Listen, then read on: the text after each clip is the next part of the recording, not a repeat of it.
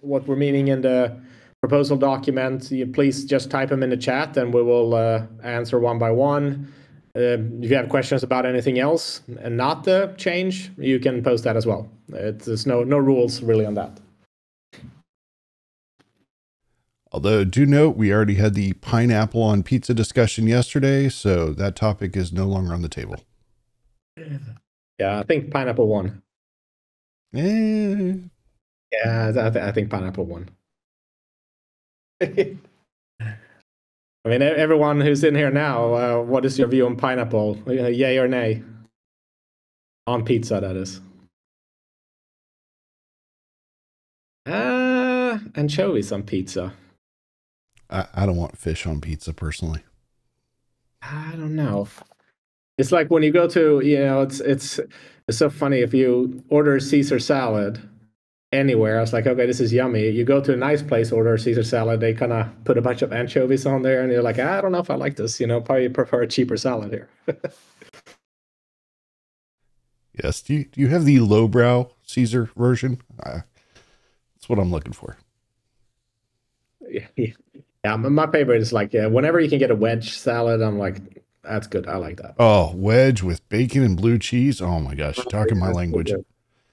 Yeah, I'm getting hungry now. It's 5:30 p.m. here, so I was like, we got to stop talking about food, or we're gonna have to cut this short.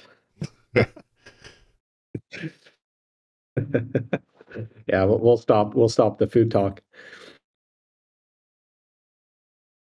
I see some of you were in here yesterday. Really appreciate everyone who was in the stage yesterday, and you spent, I think we ended up doing for like 2 hours.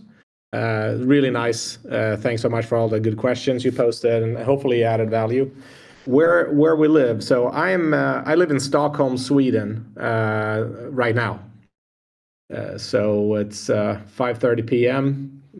Really cold, snow and rain combined, and wind. I am in the U.S. in the Atlanta, Georgia area. It is a nice 60 degrees outside with no snow, no nothing, just pleasant birds chirping. That sounds nice. Sounds nice. Oh, Hungary, cool. Yeah, it's so exciting watching the map. I mean, whenever we get like a new antenna somewhere, it's always exciting, but it's extra exciting. I saw we got one on Iceland. Anchorage, Alaska, which was really cool. Saw some over, Taiwan and Japan next to Nagoya, kind of outside Tokyo. It's really fun to just see people joining from all over the world. It's pretty cool.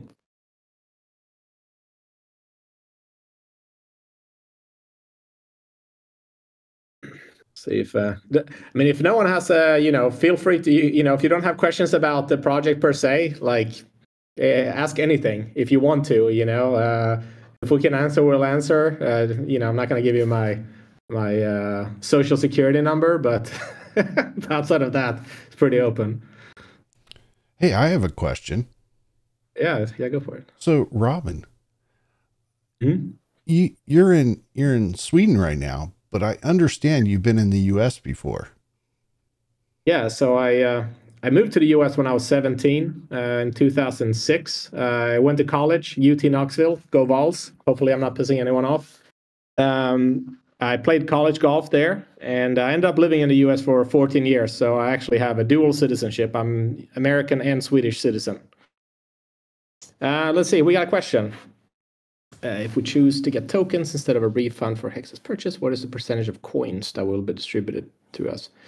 So essentially what will happen is when we release the token, it will have a release price, essentially a value. And however many tokens are needed to be at the value of the refund. So let's just say for ease of calculation, you bought 1 hex, you want tokens for that, and you're in beta. Okay, you get $22 worth of tokens refunded. If that is, let's say that's 100 tokens, then we're just going to set aside those 100 tokens, and those are the amount of tokens that will be distributed over time, regardless of what happens with the price. You get a set amount of tokens. for the initial value, and then we'll just distribute the tokens over time. Does that make sense, living in Dallas?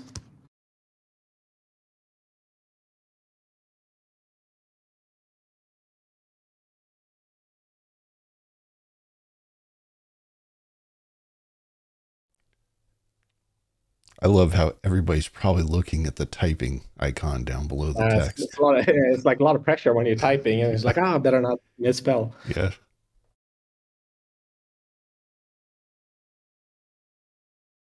Yeah, I know some people had asked, like, would it change over time based on whatever the value of the token is? And obviously that complicates things a lot as well.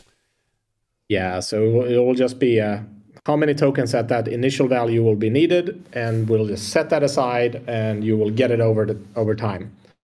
So yeah, if the price goes up, you still get the same amount of tokens. It's just, split.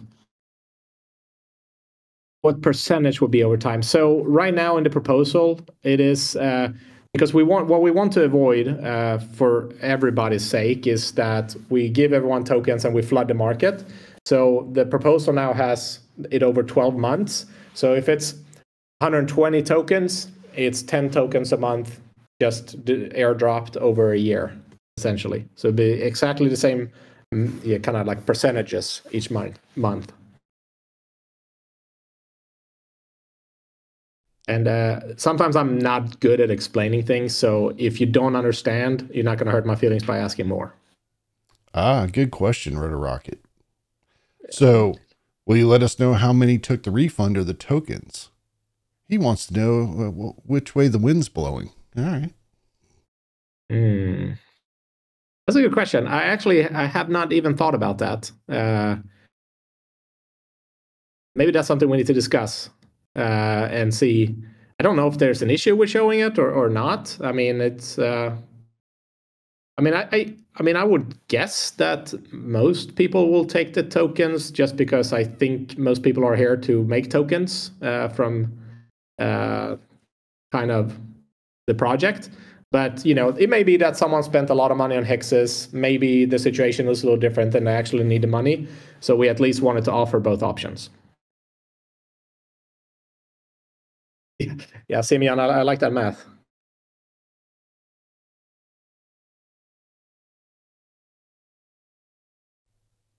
Man, that's the way I live my life, actually. If I spend I know money, I didn't.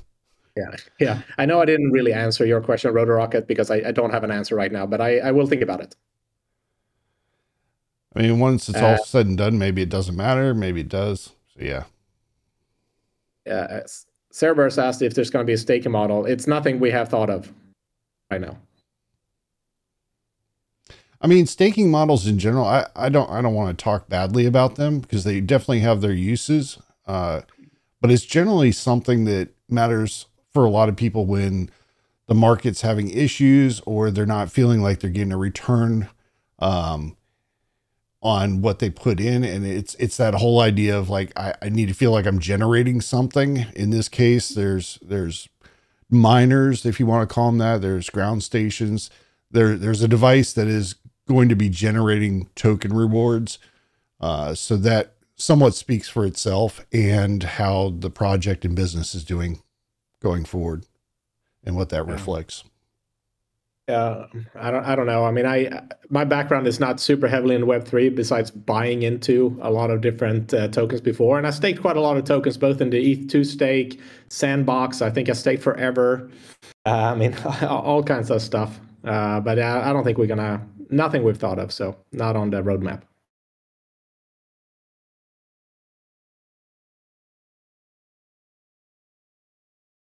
By the way, while we're waiting for our next question or something, we are actively working on the documentation site as well literally at this exact moment before we started this. We've been working on it. So we will have updated documentation to reflect this new plan, hopefully make it clear, obviously removing supporter and core from that description, having different formulas and everything that should make it simpler just by being less verbose.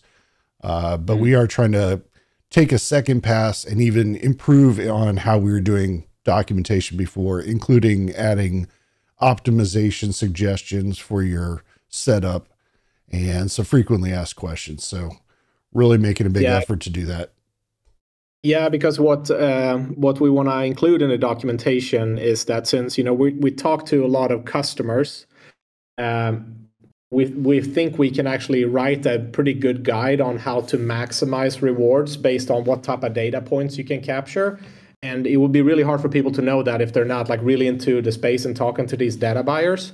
So we will create essentially a how-to guide on, what all can you do to maximize rewards based from like optimizing the antenna, location, and type of data points. For example, I mean, it's going to be in the guide anyway, but if you can get your antenna so that you have clear line of sight on an airport runway, you're most likely going to capture a lot of data points that no one else will capture in that area, because they will only be able to catch the planes like way up in the sky, whereas you get all the data points from maybe a few thousand feet and below down to ground level. That's probably the best thing outside of obviously optimizing your antenna. Yeah. Let's see. Simeon, will you accepting contributions to the documentation? I really, we will aim to work more towards open source, because we have a lot of really smart people in the community. So I don't see why not. I mean, I think that would be a really good idea. A lot of knowledgeable people in the project. So yeah, we're obviously not there right now, but that would be a really good idea. In the meantime, sorry. Yeah, go ahead. In the meantime, if you do have documentation suggestions, you can add them in the suggestions channel, and we'll talk about it and incorporate it. And just for reference right now, the current doc site, you can obviously tell it's using a Gitbook. So it is actually based on open source. There are documentation merges there. It is being version controlled, tracked. So we are partway to that. We're just not in the open contribution phase yet, but we are getting there. Mike, on Simeon's second piece there, how to use multiple receivers on one read-SB instance. Is that kind of what we talked about earlier? Yes and no. It depends. Like, someone could use it for multiple reasons. Obviously, you could try to run UAT. You could have 978 megahertz versus 1090 megahertz, and you need to serialize the receivers. And if anybody in here, if that's going way over your head right now, don't worry about it. You don't need to know about it. But it's a good point that there's additional documentation that can be done to talk about multiple receivers using readSB, how you serialize it, how you can merge data. We literally, before this call, we were chatting somewhere else talking about the idea of someone having a very funky installation environment where they have restrictions on where they can put an antenna, and maybe balconies or something. Maybe they have a forward-facing balcony and a rear balcony, but they can't go higher. How can they provide data for basically as many directions as possible? And we were just having the discussion about the theory of having some kind of merging, or basically a reverse splitter on an antenna. So you could have one antenna on the front half or front patio, one on the rear patio. They go to the same Pi or the same receiver, whatever unit you're using to run the software, and then merge those signals and submit them to the project. So we are talking about it.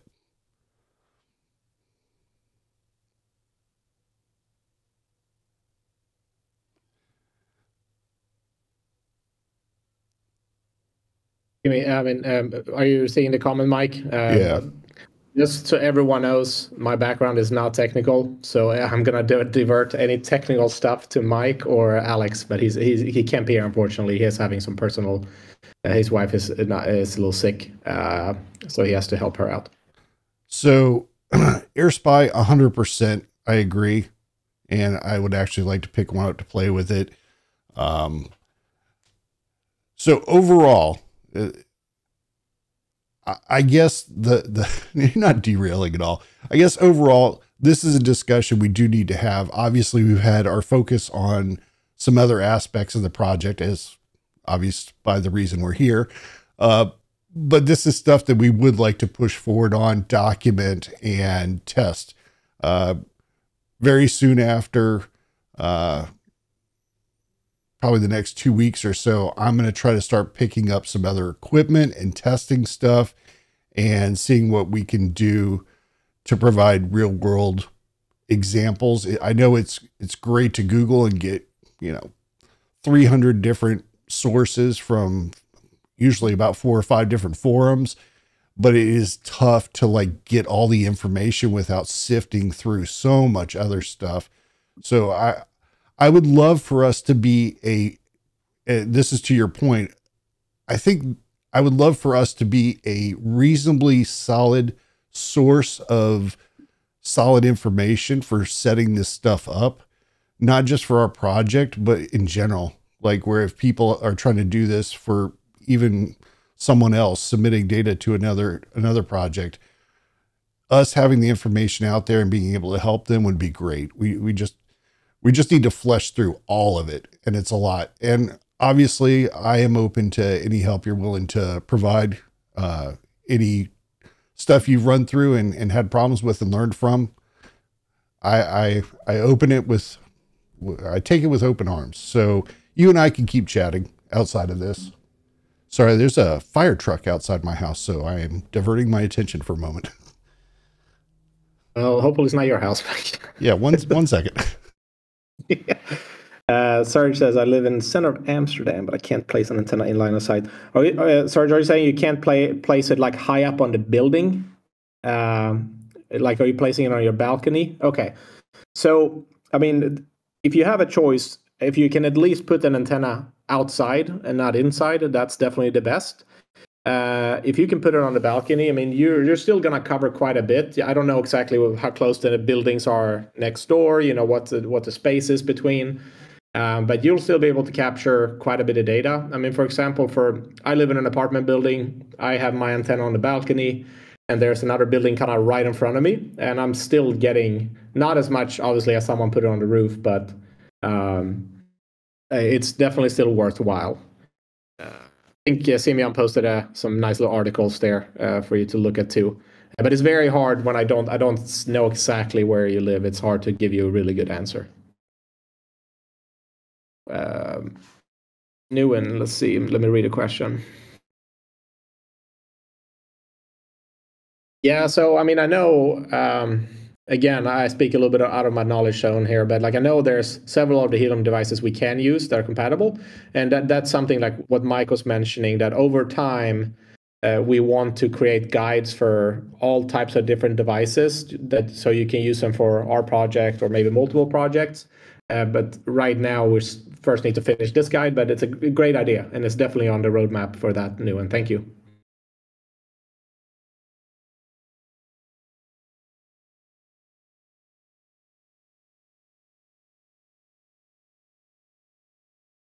If there's any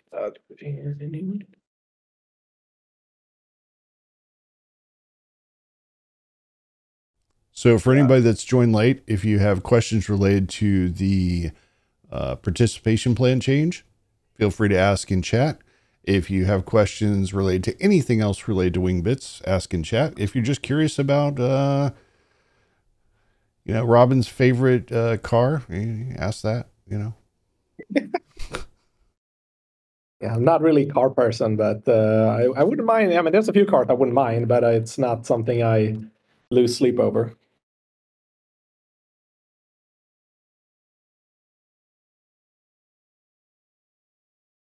Mr. B, so the Hex 6 map within our platform will be released next week. Mike, do you have the Hex viewer? Yeah, on this, Mike will link the URL. You can go in there and essentially just scroll in until it gets to resolution 6, and then you can kind of see what it looks like. Yes, I used to be really heavily invested in crypto. So, I mean, I started maybe in like middle of 2017. I Went up a lot, went down a lot. I still have quite a bit, but not as much as I used to. Yeah, I still have, but it's mainly like I have a portfolio on Binance that I have, but it's not something I spend a lot of time on, especially now. Now I just focus on trying to build this. Ancillary. You had a question width of Res 6. So I looked this up last night. I use I think it's 10 kilometers. Oh, I did. I used a hexagon calculator just to double check everything. It is, and I have it somewhere in Discord actually, in I think in the participation WIP channel, but it's like 3.7 something miles, and it's like 6.2 or 3 kilometers across. So if you go from parallel side to parallel side, that is the width of it. So it's smaller than I thought. Now that I actually looked at the actual number, because I assumed it was, you know, generically about a certain size. I thought it was about 5 miles. But it is a little bit smaller than I thought. So it's actually one of the most interesting things. As I said before, I'm in the Atlanta, Georgia area in the US. And if you go look at Hartsfield International Airport, which is technically the busiest airport in the world, by one of the metrics, it fits. I don't know. Obviously they didn't design it this way, but the hex actually covers the entire dual terminal. There are 3 different sets of runways and everything all fit in just perfectly inside of one hex, and a little bit of stuff around it, like some hotels. It's crazy. Yeah. And there's been quite a few questions in both the proposal post, but also in general, like about hex relating to rewards. The resolution 6 hex does not have an effect on rewards. It only serves to essentially claim your antenna spot and have a spot in the project. It doesn't affect the rewards in any way. Rewards are only based on coverage and uptime. So whatever amount of data you capture in a specific hex versus the other people in that hex and your uptime level. But you still get rewarded for all the hexes you can cover. At resolution 6. Yeah. 3, exactly. sorry. 3, yeah. The coverage rewards hex map is the same as the one we have now, the Sky Hex, same size. CJ said, what's the timeline to get a refund? So we're actually finalizing the Google form. We just want to make sure we have all the information. Everyone will get an email with a summary of the change, and then the Google form will be attached. There you have an option to select, obviously, refund or token drop. We will collect answers until end of this month. Until then, you can change your mind by going back into the form and edit your answer. After this, by the end of this month, we will collect all the answers and start issuing refunds right away. And ancillary, did you just delete what you said? I could have sworn I just saw you. It was CG. He posted a new one. No, CG. Okay. Oh, sorry.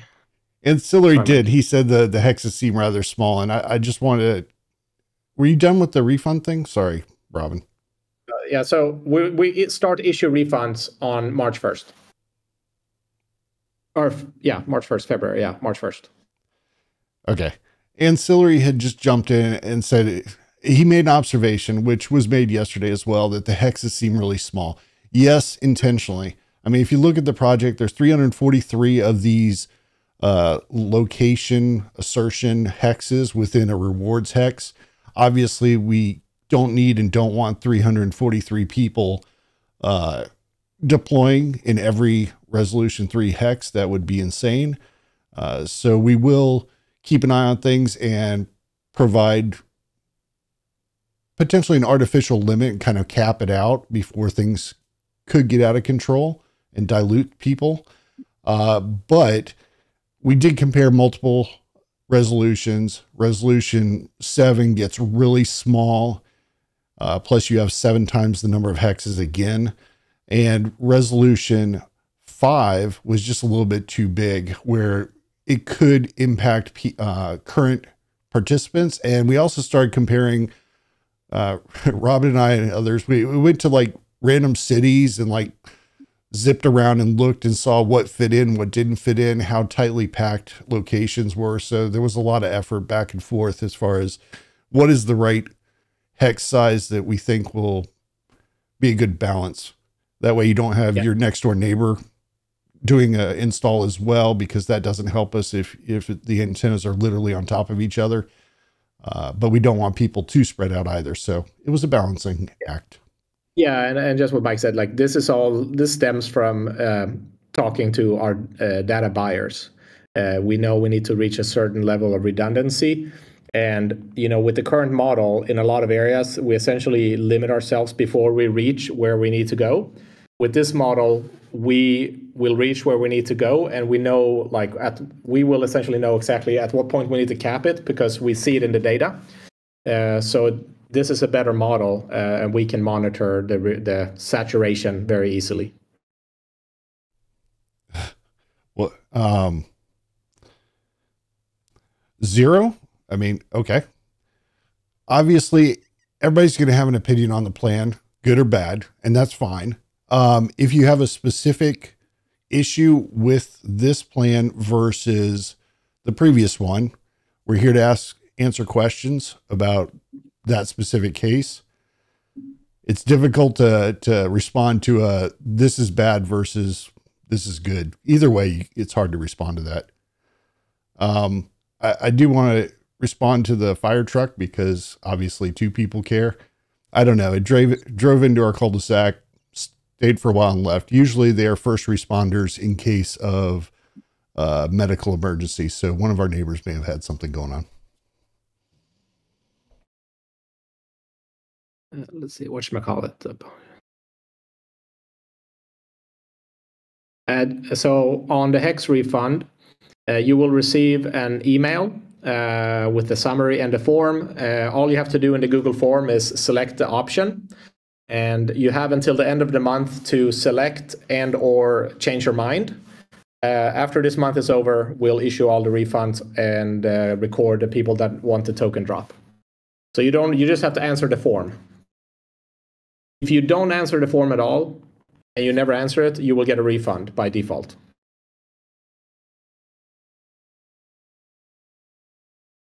Thank you so much. Let's see, Dan. So one other reason why we also need more redundancy is to actually be able to enable MLAT, because we don't have enough antenna density to do MLAT right now.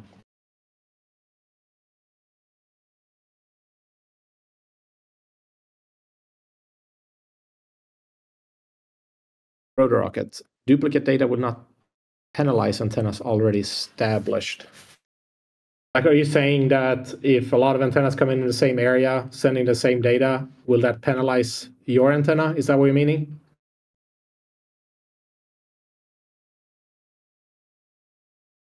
I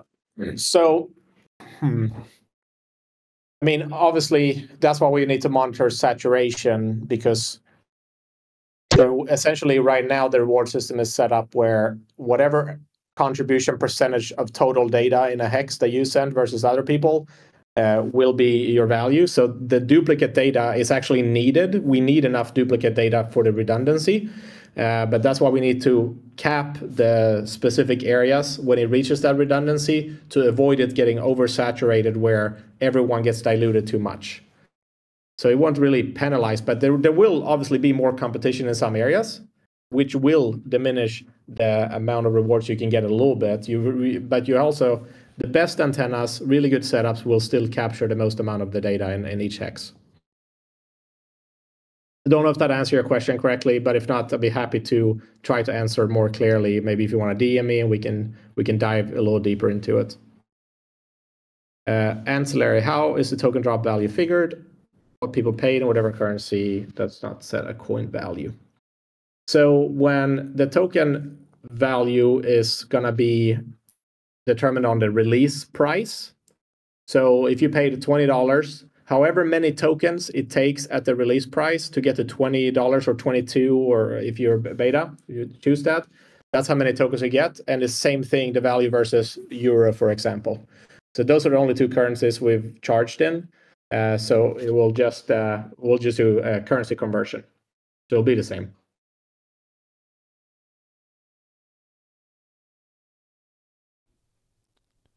So double question. Yeah, but also the token value will, I mean, the initial value is because we are adding liquidity to the foundation that handles the token, and that will set an initial value.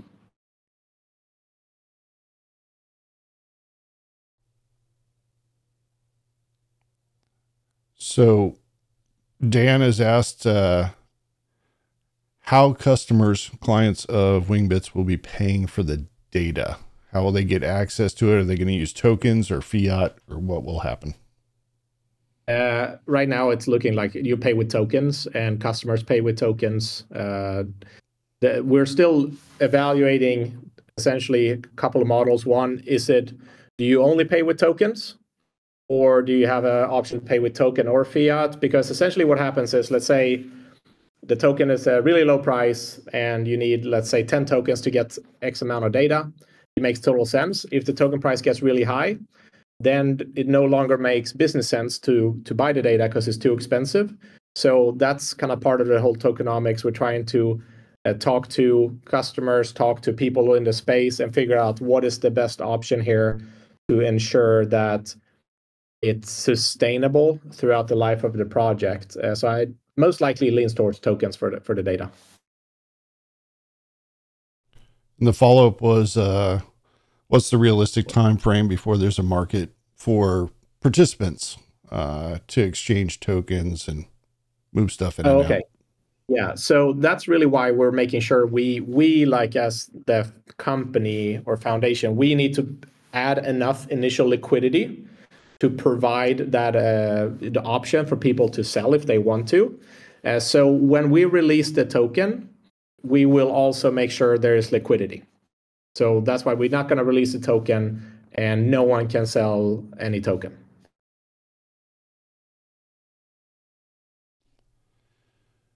CG, you want to know if there's any plan to restrict having too many antennas within the same hex. And obviously we're talking about resolution 3 rewards hex.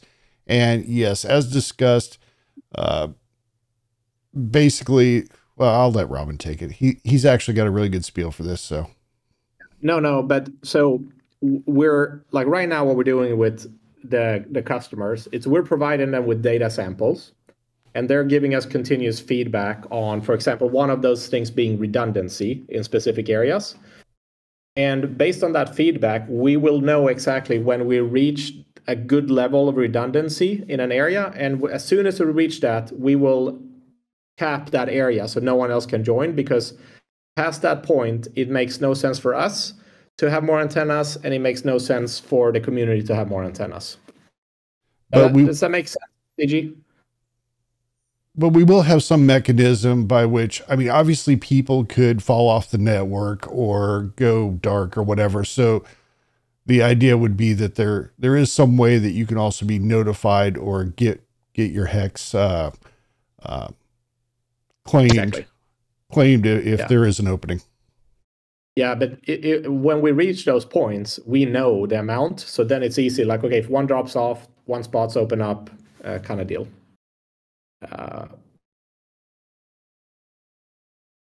Ancillary, yeah. So there is obviously an option for if you want to buy the data, for example, to say, okay, let's say 1 hour of data is $1, but if you pay in tokens, it's 75 cents to encourage people to use tokens for the data. So we're thinking about all of them, and we're doing a lot of modeling to see which one is best. But we haven't landed on a final decision on that one. Let's see, Simeon, let me read your question. He's basically stating that it's kind of obvious in the deep end world that when you're dealing with traditional brick and mortar businesses, they don't sometimes care or want to know about crypto. And that's an uphill battle to try to convince them, get our crypto so that you can buy our data. But yeah, that's why you work at. And Simeon, we have solved that. We have obviously we will have the Web3 Foundation managing community and the token supply and all that stuff. And we also have a regular for-profit company, which is unrelated. And that company will have to buy data from the foundation with tokens or whatever, and then it simply resells the data to the buyers. That way, that company can help feed liquidity back into the foundation.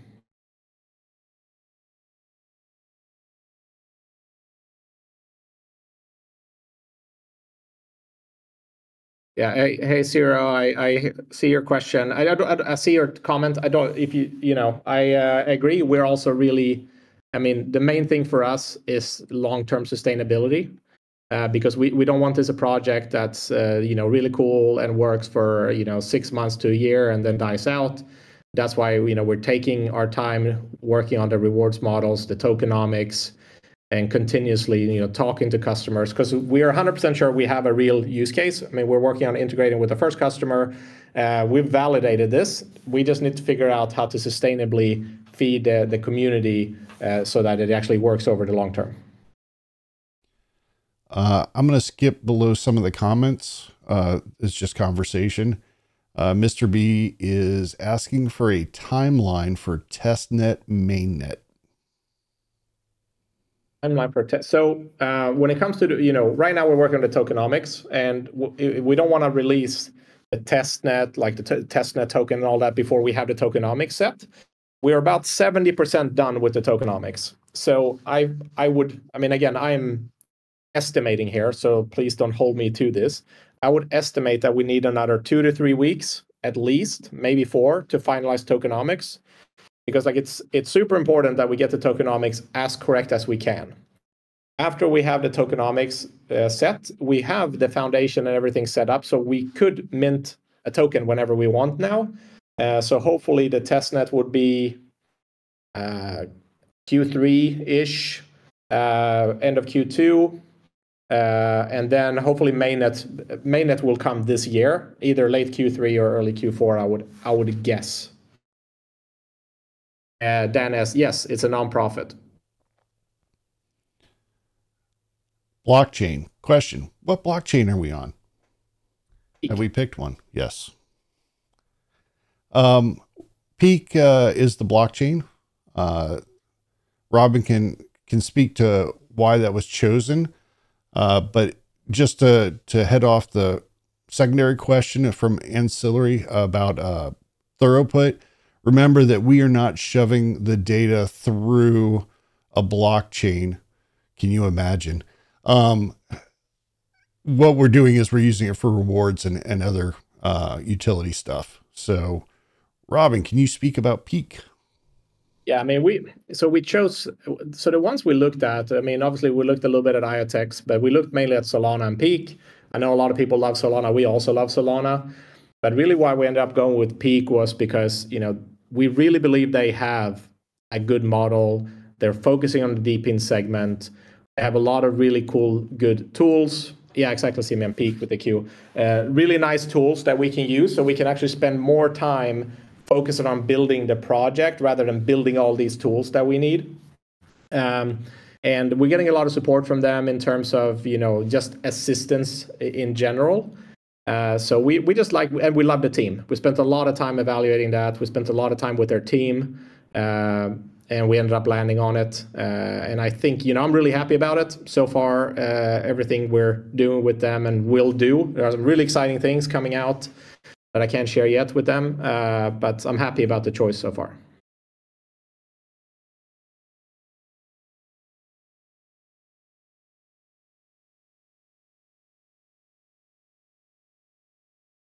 Simeon, to your question about, or statement about no broad wallet or exchange support, I actually don't think I'm the right person to answer. You probably know more of me than that, but Mike, maybe you have more insight. But I know Alex would be able to answer it better if he was here. But Simeon, any feedback, anything, if you ever feel something, hey, have you thought about this? Send us a message, send it to Alex, suggestion channel, because we know there's a lot of big brains out in our community. So please don't hesitate to give us feedback or input.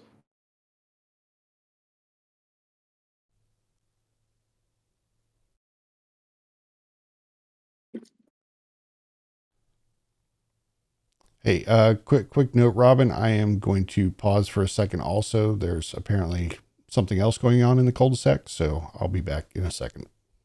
Okay, that's fine.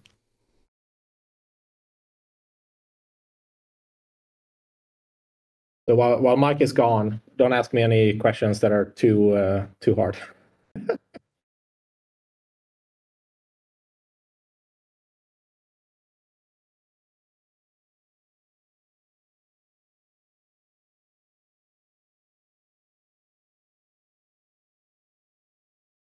There's a couple of questions coming. Now I think actually I'm the bad guy on this one. I like pineapple on pizza. I think Mike doesn't like it. I I do think Peak has a Fiat on ramp.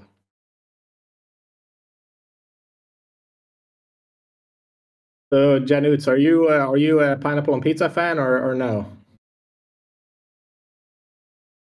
So why do so many of these projects use a foundation? So the biggest reason is because you don't, if you have a foundation, there's not an owner. So essentially, a community, like the foundation is its own entity.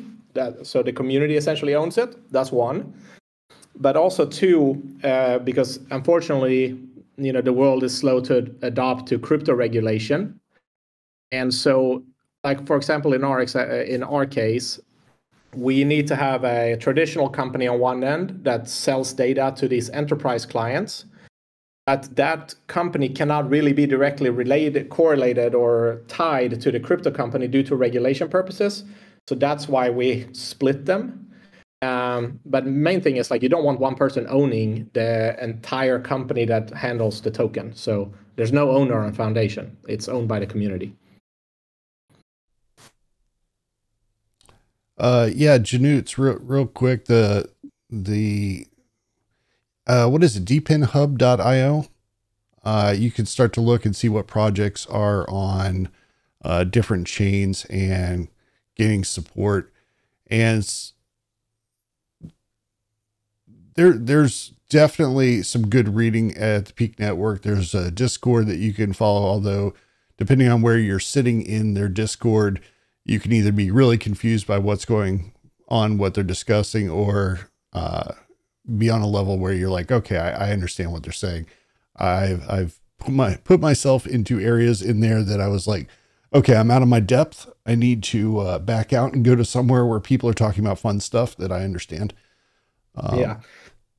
I mean, to Simeon's, to your comment there, like we obviously know that selecting a more established chain is safer in a way, but we also believe there's more upside and more potential in choosing Peak. Yes, there's a little higher risk, which we're accounting for, and we're essentially making sure we have a backup if something happened. And we do really believe that it will be a good choice long term based on how the market is going, all the research and due diligence we did on Peak, all the investors that invested in Peak. We talked to all of them, why they invested there, what they see moving into the future. So we feel like we made a very calculated decision that we think will pan out really well. Marketing strategy. At this stage, we haven't thought about marketing strategy that much because we simply don't have the manpower to focus on that yet. We will start focusing on that but we need to make sure we set all the technical stuff, like make sure all this works kind of right here, right now, and then we will start focusing on that. Because I mean, we launched beta on November 2nd, so we're still a young business, still very new. There's a lot to do. Yes, go ahead, Mike. Just as a comment, because I've dealt with this before in a different capacity. The whole getting listed on exchanges is generally just a huge money play. If you're willing to dump them a lot of coin and agree to their fees and liquidity that you have to provide, then you get listed. The question is always whether it's worth being on a certain chain or not for your project, whether it opens you up to too much volatility, or if it's a good thing because it provides more potential viewers, participants that see your stuff. but it's really just a money play. Like if you're willing to slap down a big stack of stuff, you'll get where you want to go. I guess that's kind of like a lot of places in the world.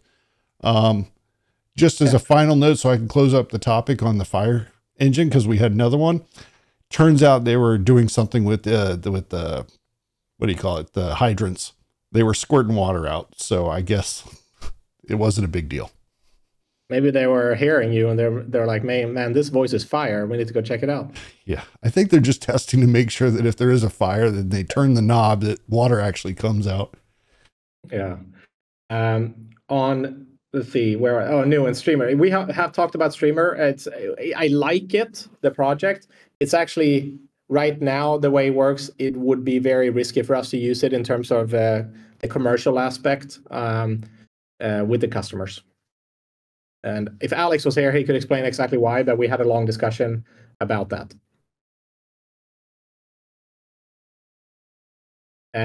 Do we feel like the new Helium? Will you learn? Yes. So Alex, I mean, I think maybe Mike too. I mean, we have a lot of people on the team that have been very involved in Helium. We talked to people that deployed all the Helium devices in Europe here or Sweden. So we have learned a lot from them, good and bad. So that's definitely positive. And that's one thing with, the not allowing too much saturation in certain areas. Thanks, Simon. Yes, we'll definitely do that. Yeah, and just to that point, Simeon, I am a member of many projects, and I can firsthand empathize with anybody who has joined a project with great expectations of fun and joy, and then tried to hook up a wallet and do something with it. And you're searching for a guide online or some kind of information, written or video, that'll help you through it, and it takes you forever. I am 100% committed to make sure we are not in that situation, that if you need to hook stuff up and figure out how things work, we will have some way, some video, some written stuff that will explain it like a 5-year-old so you can get through it. Because I don't want to be a purveyor of some of the challenges I've had to endure. Yeah, and I think there was a video posted, which was good in a way, but like I really don't like the whole make money out of thin air, like guaranteeing 1000x. Like we're building a real business. We're gonna feed that money into the community. If everything works out, that should be good over time. But like we're not gonna promise certain returns or quick riches, but we're trying to build a really good long-term sustainable project. Just a quick point back to the Helium comparison. I understand where you're going with that, and I agree, but I also want to put forth that was a weird glitch. I think that was a sound from Robin's machine. I want to put forward that there's also, when we were building up Helium as participants, for example, the idea was that you're going to have IoT devices everywhere that were going to connect with data, and we were going to try to figure out how to monetize that as a project, that kind of feel. But as you've seen over time, the real world case is a little more challenging. It takes time for people to sometimes catch up to that use case and have devices that make sense. Obviously, they pivoted in a different direction now, and that is awesome. But I think where Wingbits stands apart is there's already consumers of this data. There's already people who want it. We're not banging on doors asking random people, would you like our stuff? There's people out there that we can target, that we can discuss with and have these conversations, and those are our potential clients. It's not trying to make a whole new market or a new category, which is really cool. Yeah, and that's that whole point of validating the business case. That's the only reason we received our initial investment from Antler. And just to put it in perspective, out of over 1,000 investments they've made, there's only been 3 that has a Web3 component. So like we've spent a lot of time validating, because you can't start a business without knowing that, okay, what you're producing actually has real world value, because like at the end of the day, you need to make money or you're kind of gonna die.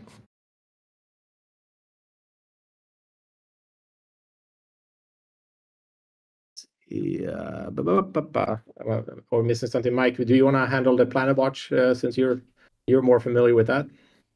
Sure. I was just catching up. First, thank you, Zero Cool. I appreciate it. Time was spent on that, and I appreciate that the efforts were not wasted.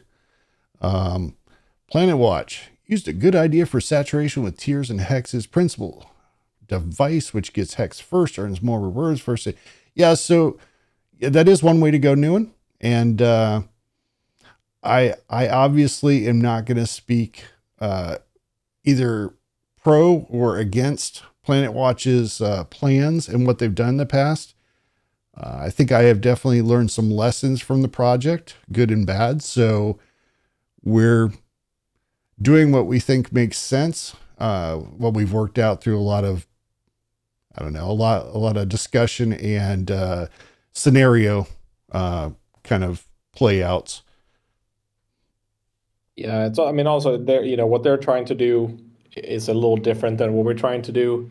So it needs a little bit of different model, I think. Just 100% transparency for anybody sitting here. Yes, I am still a moderator at Planet Watch Discord. Yes, I'm on their fireside videos, but I am committed to Wingbits.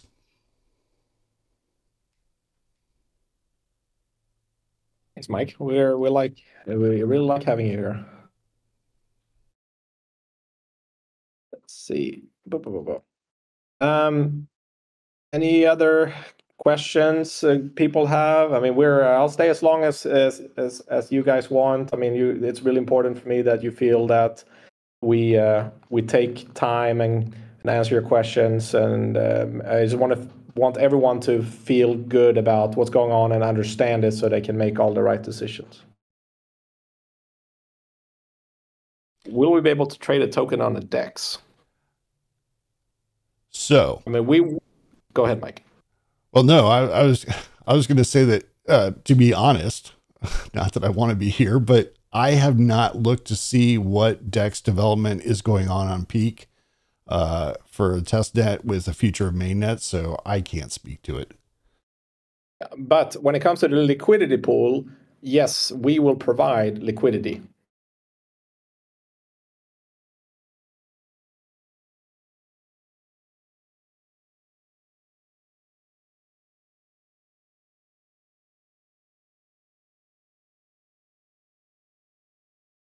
I am remarkably noticing right now that we have a larger audience right at this moment than we did yesterday when it was just announced. Yeah, well, and again, I think I said this yesterday too. I mean, this is not like the last stage of all time. Don't mind doing them. I mean, I can do them on a monthly basis if people just want to come in and chat and ask questions, and it's really fun to do these. I really appreciate it, people showing up. And also, we can definitely do some more throughout next week as there be more people coming on. Maybe we should schedule one ahead of time so people can plan. Yeah, and we've even talked about impromptu use of this stage to just drop in when we have time available and just have chats with people like this, whether you want to discuss pineapple on pizza or whether you actually want to discuss aspects of the project. Or fire trucks. Or fire trucks, yeah. Who doesn't like a fire truck? Yeah, that's very true. How often is the sale of data? So yeah, Lord, your question. So data buyers buy it in different ways. So some buyers want historical packages for maybe like 24 hours at a time. Some people want essentially a live stream of data. Some people want the data completely raw, no deduplication, nothing. Some people want the data enriched. Some people want it deduplicated. So it depends. Some people just want they can do a pull request every now and then and they pay per request.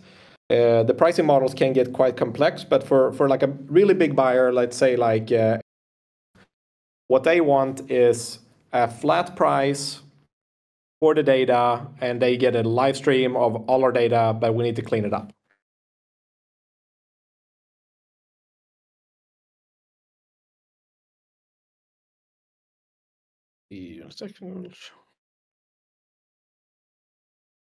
Yeah, I mean, Simeon, like there's, we have this, I mean, backlog of an idea list essentially with like a million things, because like as we grow and we get a little more resources and essentially time with people or developers, there's so many cool things we feel like we can do to, enrich the experience on our platform that makes it more fun to be in here. I mean, I hope you guys are having fun now, but we want to continuously add value to the user experience. So there's a lot of cool things we want to do. But again, please, suggestion channel, like there's no dumb ideas.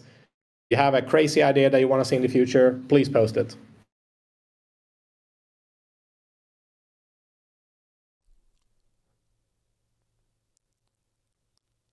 Multi-chain IDs. Doc Brown's asking about Peak and some of the features they have. I think really, I mean, I won't speak for Robin, but I personally think Alex would be the best person to respond to some of this. He might have had more technical research on this, but I may be wrong. Robin may be the master. No, Alex is the master on this, but yeah, I mean, it should create some existing options. I know they just released our wormhole. I mean, they're Peak, like I know some people like haven't seen Peak and they don't really know what it is, but if you just like keep updated with their progress, there's literally such cool things and developments and progress happening on a weekly basis. And I think if people follow it, like it's an amazing project. And I think they just raised like $100 million.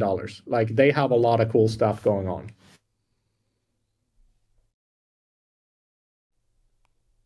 I feel like saying wow after that, but I won't say it. Yeah. Wow. It is. Wow. Yeah, I'm wowed. I mean, they're really, really cool.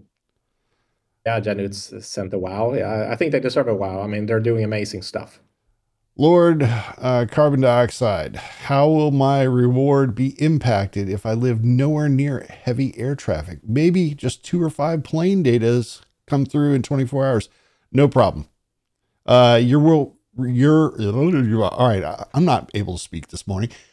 Your rewards will not be impacted by the number of flights that you track, as long as you are tracking what is available in the resolution 3 hex. So if you're in a location where the overhead traffic is literally just a few planes a day, you are still, and you're sole contributor in that area, you're still rewarded to the maximum, just like someone else who is a sole contributor and next to an airport.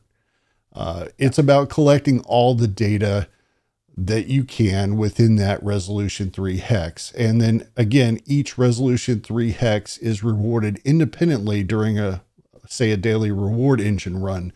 So one by one, all resolution 3 hexes are evaluated. Who submitted data? What was their uptime based on the uptime level? What was their percentage contribution towards that hex? And then proportionally, you would be rewarded from out of the reward pool for that hex. So however many tokens are allocated, you get your percentage based on your contribution. So it all works out. Yeah, and the base reward, every hex on the map has the same amount of total daily rewards. Because why we do that, people may think, oh, is it not more valuable getting a lot of data next to an airport? Yes and no. The issue would be like we need the entire flight. So there needs to be an incentive for people to deploy in remote areas and catch the few planes that are there. That's actually very important. So that's why we decided it's fair. Every hex has the same rewards. Let's see. Thanks for posting that docs there, Simeon. Let's see, zero cool. Are we going to offer a start package with Wingbits brand? Yes, so that's the plan.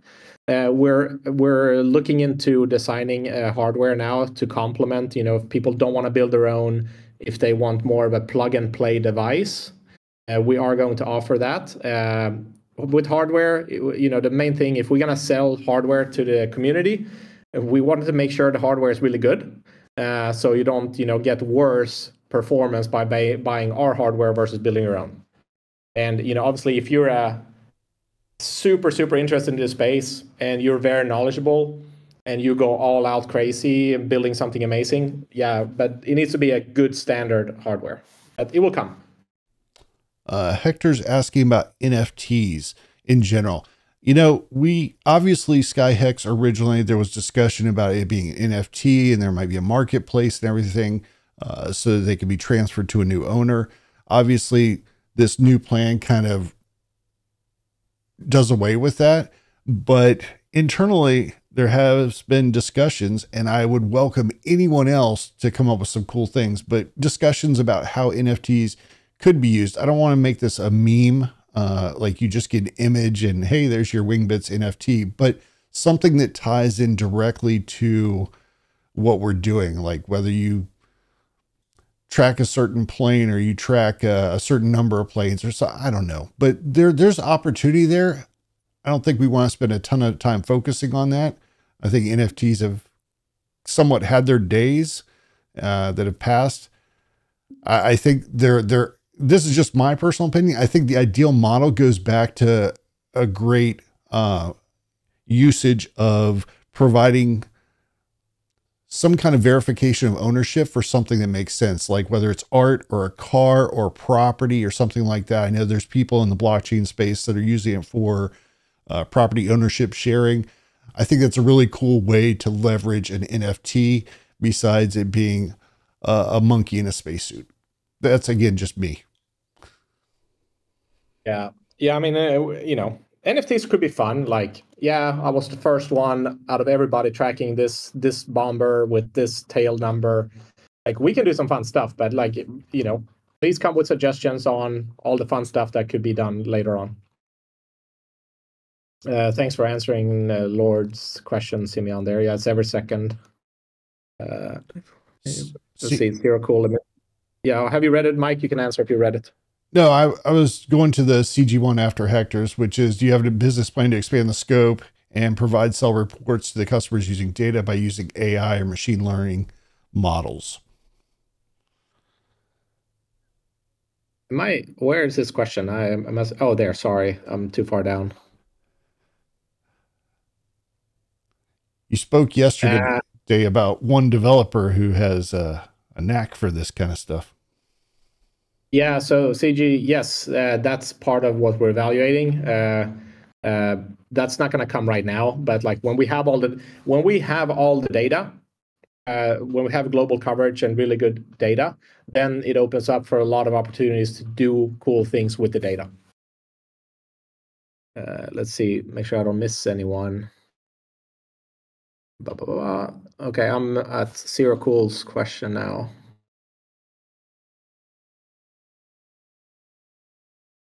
Yes, so if you get a lot of question is, obviously if you get a lot of messages from parked planes, if you can, I think I said it early in this call, the best type of data you can get to kind of like maximize your rewards in an area is if you can get the messages from the planes when they're on the runway, at the gate, and kind of taxiing around, because most people cannot get that. So that will actually be a big portion of the data in that hex if you can get all those messages. That's really important. So that's really cool that you get that. If you look at the map, if you look maybe, for example, at, I think Toronto is a good example. Yeah, we have really good coverage there. You can actually see all the ground vehicles driving around on the airport. I think same thing in like Barcelona, Sydney. That's really, really good data.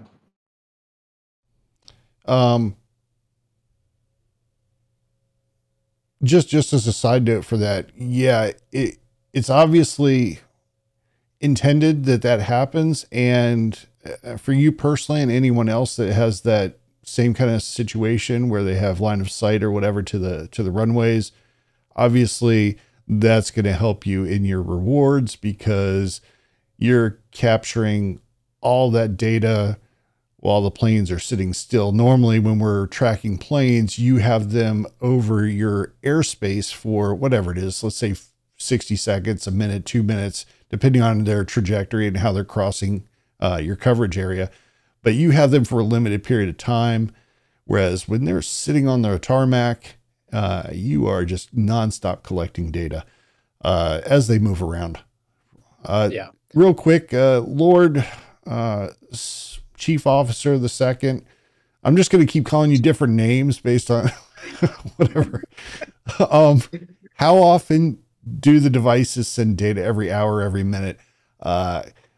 Neither. They're constantly sending data. Like literally as you're sitting here, your packets are being sent out, and they will continue to send out every second. I mean, if you're seeing planes, obviously, if you're in an area where planes don't fly over very often, then you're not sending data that often. You're only sending it when the planes are within your tracking range. But if you bring up your TAR 1090 and you see, 100 planes on your map, trust me, you are sending a lot of data constantly.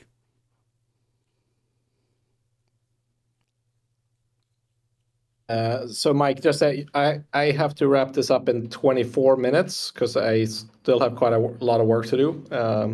But we'll do 24 more minutes if people want to. And then we can do more stages next week if needed. Roger that. Yeah, sorry everybody. I'm in Europe, so it's 6:36 p.m. So I have to finish up the day. I have quite a lot of work left. Thanks, Sarah. Appreciate you joining. Muchas gracias, I guess. In Spain, you said? Awesome. All right, opening for any new questions. Final stuff. Portugal. One of my if people want to post, where's everyone from? Post where you're from. That'd be really fun. If you don't want to, of course, don't. But be exciting to see. Don't post your address. Real quick, while people are posting that, since we got in the fire truck kick for a second, we took a family vacation when we were many years ago. My oldest was really young. Firefighters are so cool. We were in some small mountain town, and we kept driving by this fire station that was at the end of the road where our cabin was. And one day they were out there, I guess, cleaning the fire trucks. And my son wanted to see him. And I'm like, yeah, we don't have time for that. And I'm like, you know what? This is an opportunity. We turned around and went and talked to him. Next thing you know, my son's getting a complete tour. He's in the things. And then they opened up one of the hoses, and he's standing out there. I don't know. He's like 2 feet tall at the time, holding one of those giant fire hoses with help from a firefighter and spraying it right towards the street where everybody's driving. It was an amazing experience. So if you have a chance and you have kids, definitely hit up the firefighters. They're awesome people. Well, maybe not all of them. We got Spain, Portugal, France, Romania. Zero, this may be an ignorant question, so I apologize in advance. Where is Balearic Islands? It sounds really cool. I would love to know where it is. Cape Town, South Africa, very nice. England, awesome. Amsterdam, one of my favorite cities. Good old US, Southwest US, JFK, Latvia, really cool. Man, this is awesome. Cool. Okay. I see, Sarah. Thank you for the clarification. Now I know. Costa Rica. Wow. Pittsburgh. Awesome. Oh, Germany. Very nice. Yeah. Turkey. Yeah, I see Turkey has a bunch of cool antennas. That's awesome. I said this yesterday. I've never built stuff in the Web3. I never built a project in Web3 before. Just traditional businesses. I built quite a few, but the community aspect of this and just seeing people from all over the world is it's the most amazing thing ever. And it's so much fun just seeing people in the channels, helping each other, collaborating, helping. Everyone's kind of growing together. It's really, really exciting. I'm gonna not say this right. Ertu Gruel mentioned he's from Turkey, but also asked about documentation. Can we have documentation in different languages to explain these developments in the project? Not necessarily just this one, but probably all future ones. I am not a great translator. No, so me and Alex, I don't know if we talked about that because both when it comes to Discord, having maybe when we get big enough, having local channels for different countries, but also that's to Simeon's point, opening up, open source the documentation and potentially allocate some, tokens for people contributing, so that way the community together could build this thing. So that would, yes, it's in the plan. We would love to have it in different languages to make it easier for people.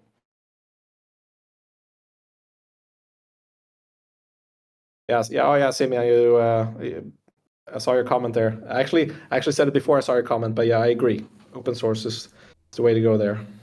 Kiko Dog. All right, everybody, we're gonna take some time. We're gonna walk Kiko Dog through his installation or her installation in real time. Everybody else will just have to sit here. No, I'm just kidding. No, but Kiko Dog, how about I contact with you outside of this, and I can help you. Yeah, if you open a ticket, Kiko Dog, that would be so we don't so we can keep track of it, and we'll help. Let's see, Lord. Yeah, so Lord, on your question there, it could be two reasons. Like legally, they actually have to keep the transponder on until they park at the gate and plug in that power cord when they're sitting still. It's actually very difficult getting good coverage on an airport. Most of the time you actually would have to have, especially on a large airport, you have to have several transponders on the airport at very good locations to get full overview. So most likely it's just that you just can't catch it anymore. It disappears. They don't turn off the signal until they park.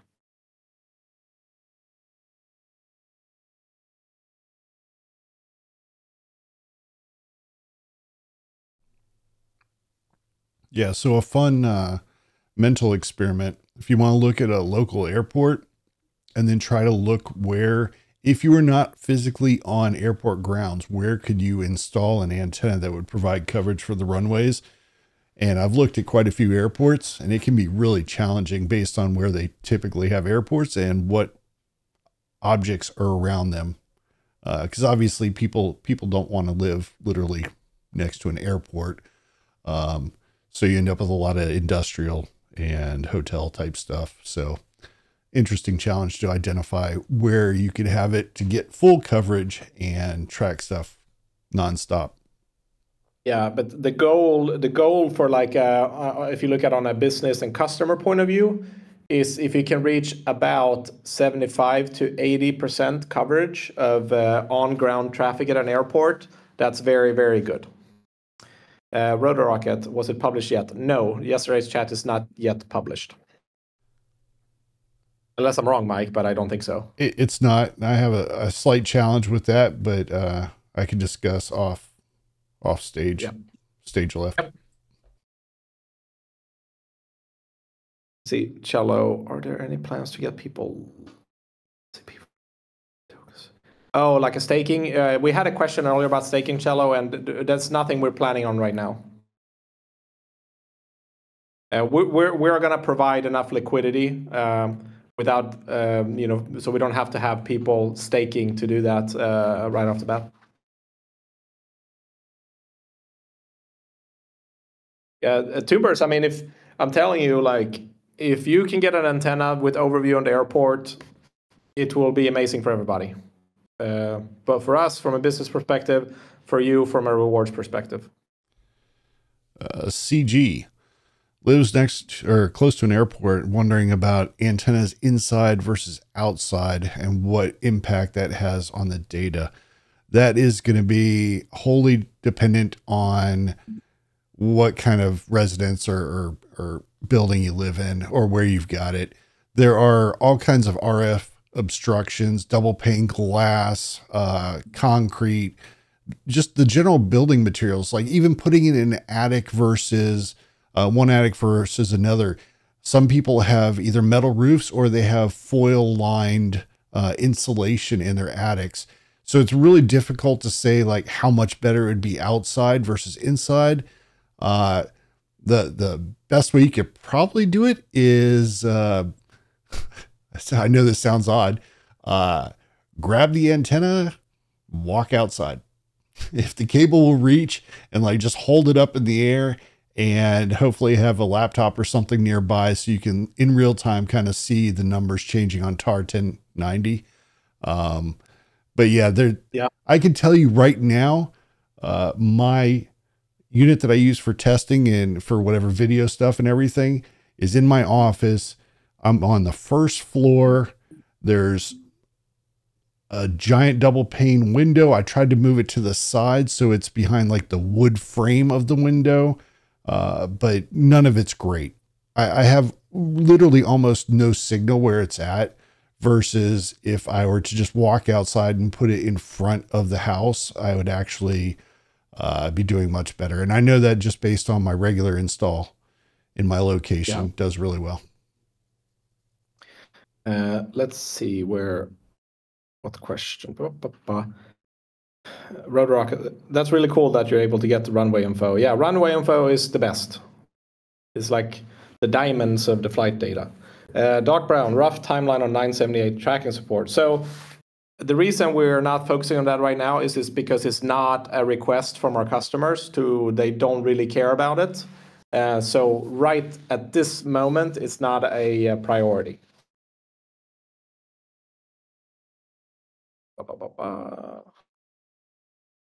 Gotcha.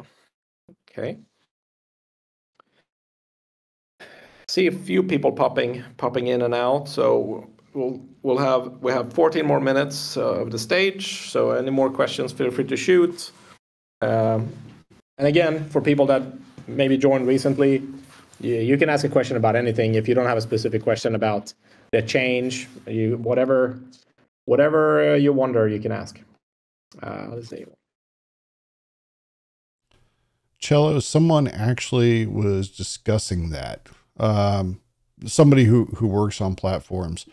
So in some cases, it depends on where. I did one of those dives that you don't intend to do. Like you look, so somebody says something, you look it up, and next thing you know, you're researching. And I'm like looking at all the oil rigs in near Alaska. I'm looking at oil rigs in other locations. I'm researching more. Turns out a lot of them work sometimes very short shifts, sometimes very long shifts, as in like 3 months or 6 months or even up to a year.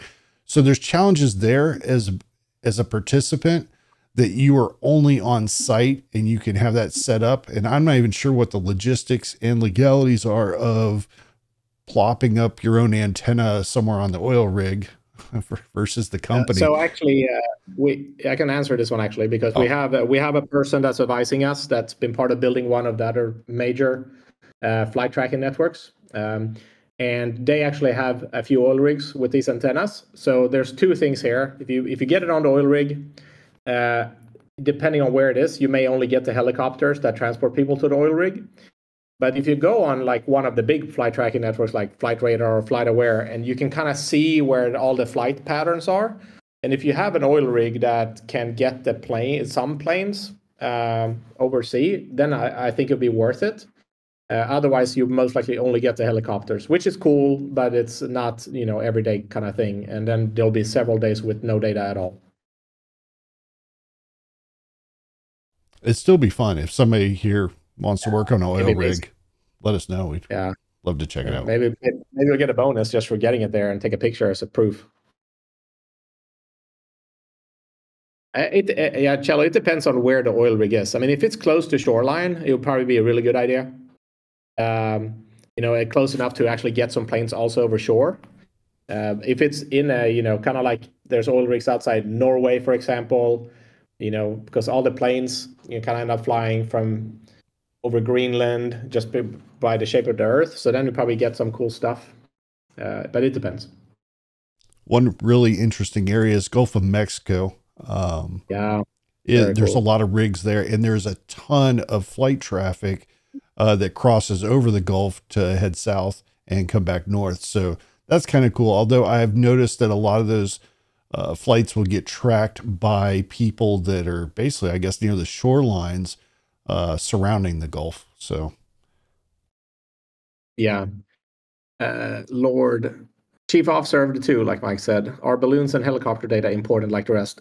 From a rewards perspective, from a participant, yes. From our perspective, not so important for like selling the data, but it's still really cool to get it. So I wouldn't be mad if we had helicopter and balloon data. If you can pick up a rocket like SpaceX. No, I mean, I'm not a rocket expert, but I don't think any rocket would have this type of transponder on it.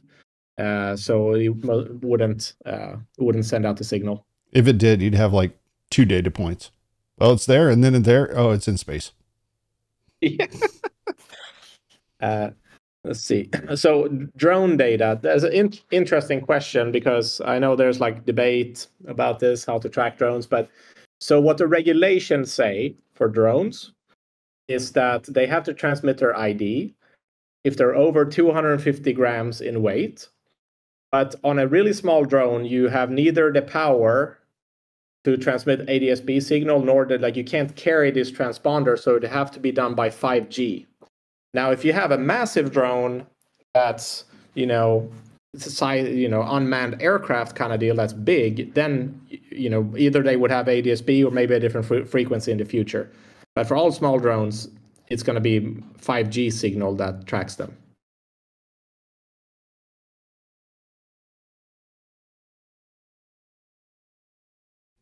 I'm just going to ask the obvious question.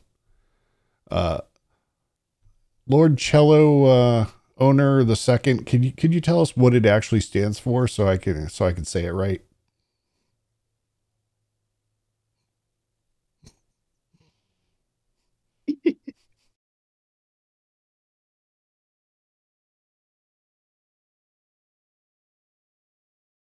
Oh, Cello, the diamonds of the data for Wingbits is the data signal that the planes send out when they're on the ground. It's the same signal, but if you can capture it when they're rolling around on the runway on an airport, that's really, really valuable data. I mean, that I would suspect that leads to a whole bunch of logistics stuff where even airport logistics can figure out like what's our delays on moving stuff through, and other entities could also use that to see why perhaps flights are delayed in certain airports. Is it due to traffic and people all lining up? Yeah, but you can, for example, another cool use case, if you have all the data from the runway, an airplane, they report takeoff when wheels leave the ground and landing is when they touch down. So as soon as wheels touch the ground, they send 2 unique data points on those 2 occasions. But then, they may be waiting to park at the gate for 30 minutes where they're, releasing fumes and exhausts. And so you can actually get a better accuracy on like what's the actual CO2 footprint of a plane if you have 100% from gate to gate, because it's kind of self-reporting. Got it. All right, we're down to 7 minutes remaining. 7 minutes, people. Ask your final questions. Radar box. Yeah, I mean, the radar box kit is really good. A little bit annoying to see that they keep raising the price because a lot of people are going there to buy. So it's quite frustrating. We've been thinking, should we source some of our own stuff? But probably just going to focus on building our own device because, it's a whole logistics nightmare, sourcing all the antennas, making sure they're good, finding 3PL, logistics providers all over the world. But it is frustrating that they keep raising the price. Let's see. I will just as a follow-up to that. So I do have the green dongle sitting here in the office. I also have a FlightAware one. It works just as well. So obviously you want to make sure, I would hope everyone here has already probably got the hardware and doesn't have the question, but just make sure that it is the proper color that represents 1090 megahertz, not the 978, unless you're doing that intentionally. And then ideally look for the one that already has a filter and a LNA, a filter and an amp on board. That'll probably be the right choice. And there's literally one for each. ADS-B Exchange has one, FlightAware, and Radar Box or AirNav. So, yeah. And AirSpy, as Simeon just mentioned. Yeah, for sure. Lord CO2 will you add ship tracking later in the future? So I think someone asked a question yesterday about will we expand into different data points? And so the focus now is on ADSB, and why that is the focus is because we want to prove to all you guys, to the community, that we can make this work and provide value for you. After we have proven that, then we would be in a good position to maybe ask you to track something else. And I mean, ship data would obviously make somewhat sense because it's very similar to what we're tracking, very little adjustment. But we haven't made any decisions, but we just want to prove to everyone here that we can add value doing this. Then we can make that decision at that point.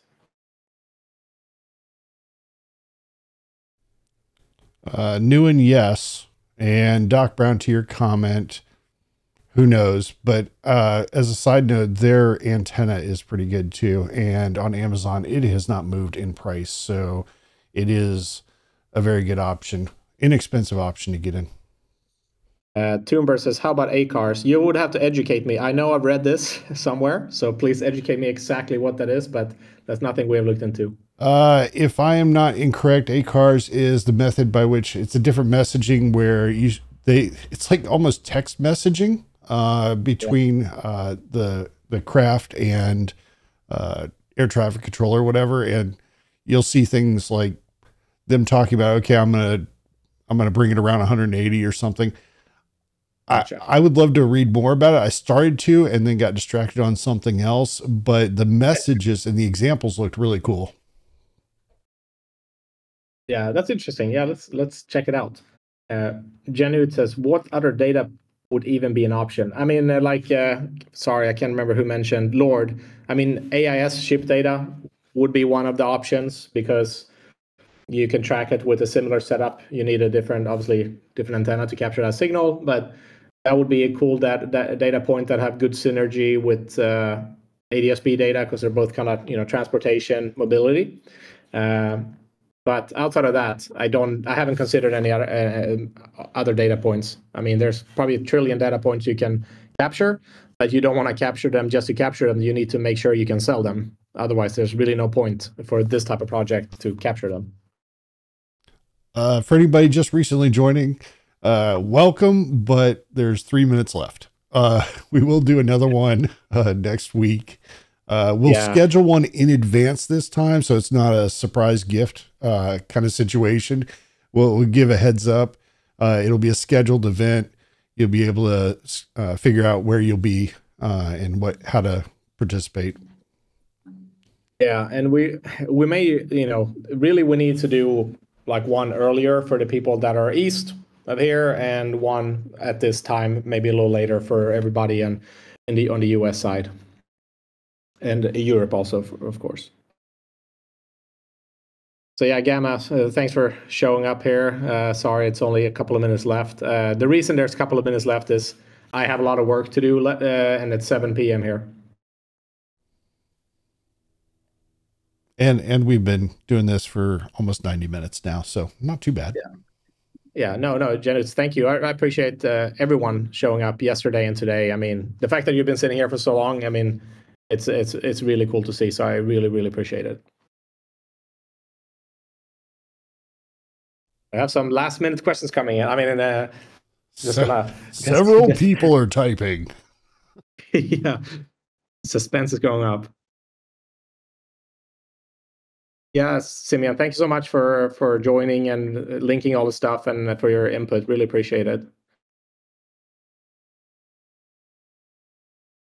But again, guys, we will schedule some stages for next week so people can plan in advance. Bring some questions if you have them. Obviously, you can post them at any point, but if you have ones you want to ask live, hold on to them. Again, thanks for being in the project. Thanks for being here. We wouldn't be where we are without all of you guys in the community. So massive thanks to all of you, and have a great weekend. Thanks, everybody. Thank you so much. See you guys.